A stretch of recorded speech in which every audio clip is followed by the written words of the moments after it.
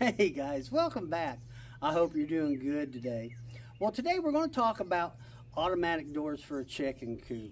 And I'm going to show you how I installed this one, just a few of the features on it. Now, this isn't a review particularly of this particular model. It's just kind of an overview of what you really want to look for in a door, and some of the things they say that one thing you might not really need.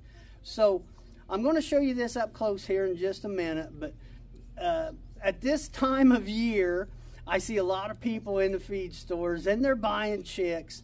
So here in a few months, they're going to bring them outside, put them in a coop, and I actually have a video that tells the two big important things you need to watch out for before you bring them outside. And I'm going to leave a link to that in the description, but I wish I'd had an automatic door years ago. And as far as keeping predators away from your chickens at night, I think it's one of the most important things you can do. So let me show you all the ins and outs on this one and what I like about it and kind of what I don't like about it. All right. Okay, so I'm going to show you the installation and a few of the features on here. And at the end, I'm going to talk about one thing that kind of gets overlooked, but I really do think it's important for some people to have this when they go to buy one of these. So let me show you how easy this was. All there really was 6 screws, just 3 on this side and 3 on this side. Now you can see this outline here. That was where my old automatic door was, and here was where this was a box that raised and lowered it. So I had to add a piece in because that door on my old one was wider than this one. So, but it's real simple. All you got to do is just cut, you know, the outline of this door. It didn't take me very long at all to put it in. Now I'm going to try to get the screen. Okay, so you can see the current mode, I have that set for time to time. And so I have it opening at 6 o'clock and closing at 9 o'clock. Now, the problem with this one was, and I didn't have it with my old one, it was closing too soon. You can set these for daylight to daylight. And that's where I had it set at. And the first day, I come out here and about half of my chickens are over in the pig barn, because I think the sensor on it there was something not right there and it was closing too soon. So that part there I didn't like. So the problem with setting it time to time is now I'm going to have to adjust it as it gets lighter earlier, and then as it gets darker later, and then later on in the year it's the same thing in reverse. So I'm going to have to keep an eye on that. But other than that, the door has worked really, really good. So let me show you another feature on here. This has, when the door's coming down, if it hits an obstruction, it'll go back up. And then it waits so many seconds and then it'll go back down again. Now, this part here, it's okay, I guess. But I really don't think, let me raise that back up. I really don't think I wouldn't pay extra for it. We'll put it like that. I don't think a chicken's going to get trapped in there. I think they're just too fast, but it is something nice to have just in case.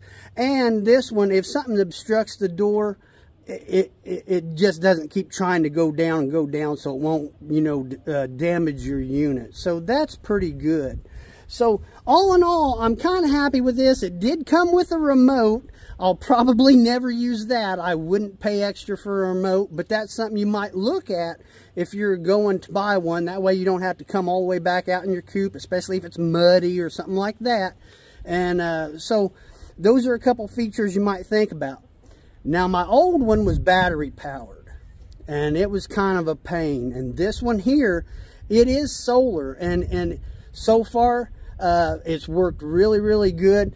The only thing I don't like is the plug-in is down here, and I really wish it was on the side, because as the chickens come out, they might eventually, you know, hit it enough to damage it.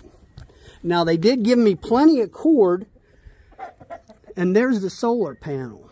Now, I have it facing towards the east. Behind me is south, and they only have one screw to hold this up. There's really only one place where you can put a screw, and we get a lot of our weather from the west. So I didn't want to put it on the south side of my coop and take a chance on it getting damaged, you know, getting knocked off by wind. And so far, the sun it's worked really, really good. It hasn't run out of charge. So there's a couple issues there that I really didn't care for. I don't think you need. And there's a couple that's really good. And this unit here was, if I remember right, it was $75. And that's solar. Now, I've only had it a couple weeks, but so far it's worked pretty good. So, guys, that's something to think about if you're going to go buy an automatic door. And again, raccoons, foxes, all this, it's out at night, and that one time that you forget to close the door, you know, that's just how it works. That'll be the time that something gets in there and gets at them. So I really do think it is important to have one of these. Now, let me talk about one thing that we don't think about sometimes, and this does kind of aggravate me when I go to buy something. So hold on.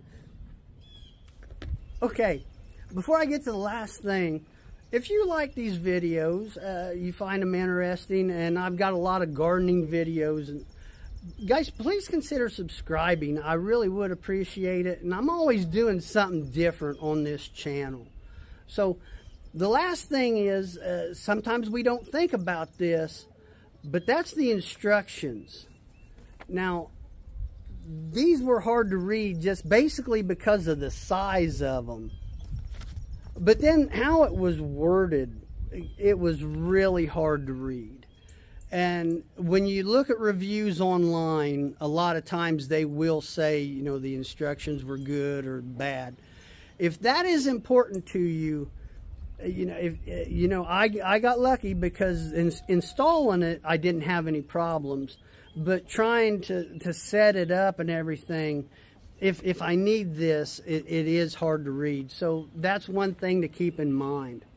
Well, that's the video, and I hope you enjoyed it, and I hope it helps you. If you're first getting chickens, you're going to love them. All right, well, I'll talk to you later. See ya.